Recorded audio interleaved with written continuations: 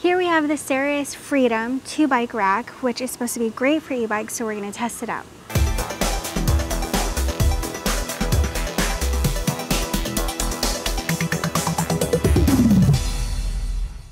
This is a bike rack that attaches via a tow hitch. So before, I've only ever used the types of bike racks that strap to the back of your car, so I'm really looking forward to this one. It has a higher weight capacity, so it can hold 2 bikes of 60 pounds each, and this is the type of rack that the bike sits on top of. So especially for those women bikes with the lower step-through frame, you don't have to worry about tilting the bike and trying to get it onto those arms that the other bike racks have. So I'm really excited to test this out. This is going to allow us to bring our bikes along more often, go to the beach more, and, you know, get more scenic rides, because LA is not the most friendly bike city. So I'm looking forward to getting out of the city and biking more along the beach or anywhere really. I watched a couple of videos and assembly looks pretty simple. You only need 2 tools, so an adjustable wrench and I think an Allen wrench. And yeah, so let's open it up and see what we have to do.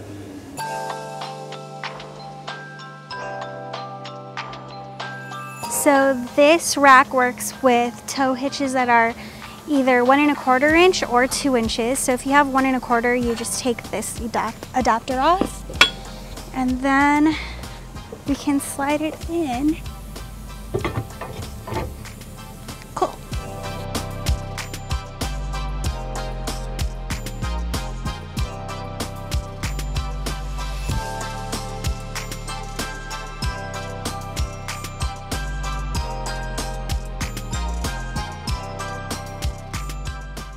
That was really quick and easy. Well, Nate did all of the work, but it was only 3 pieces. So this bottom bar, this crossbar, and this top part. And one thing I really like about it is that you can put this down so you can still open the trunk when the bikes aren't on the rack. And you don't have to take the whole rack off. So that's pretty neat. All right, let's put the bikes on. The weight limit of the bike rack is 60 pounds per bike, and this is the Every Journey Fat Tire. It weighs 62.4 pounds with the battery, so we're going to remove the battery. And actually a common mistake that people make is to leave the battery in when they put their bike on a rear bike rack, and you should definitely take it out every time, regardless of the weight limit of your bike rack. I would advise to always take your battery out. Keep it in the trunk or back seat, but don't leave it on the bike rack. It's too risky.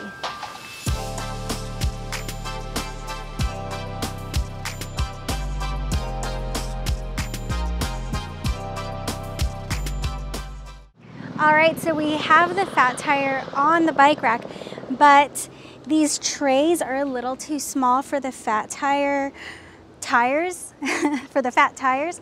So they actually sell a fat tire tray that we'll need to get, because the strap just doesn't reach around here. So we'll have to purchase those before we bring this along with us. So we're gonna take this off, put the regular Every Journey on, and show you how that looks. We'll have to do a part 2 with the fat tire trays, so stay tuned for that.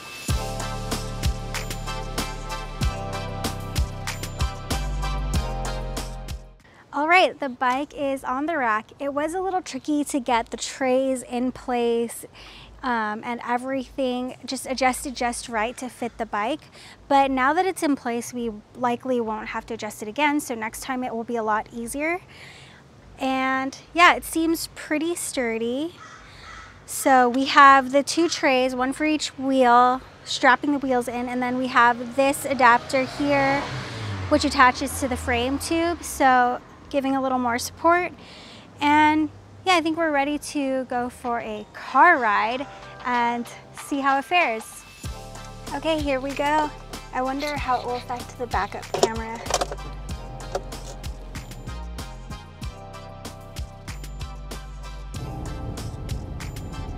It seems pretty steady.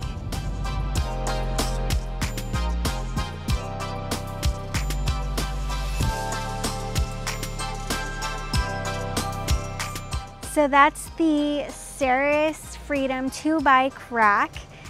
I like it. It makes it a lot easier to bring your e-bike around. I think it's easier to use than those bike racks that strap to the back. The only con I would say is that you have to have a tow hitch installed. We had ours installed at the dealership, but I've also seen in our Facebook peddlers group, people are getting tow hitches installed at U-Haul, and it seems like it's pretty affordable, so that might be something to check out if you want a tow hitch rack. But I like it. I can't wait to take my bike to the beach, especially because I haven't been able to do that. I've been limited pretty much to this urban area, and it's not the most bike friendly. Thank you for watching. For more product reviews, tips and tricks, ride-alongs, everything, make sure you subscribe to our channel and join our Facebook peddlers group. It's a great community. People love to post their product recommendations, ask questions, post ride photos, and just encourage each other to get outside and ride more. So make sure to join. Download the 630 pedaling app as well. You can see ride photos there and compete on the leaderboard. And most importantly, don't forget to get out and ride your bike. Don't forget, it's your journey, your experience. Enjoy the ride.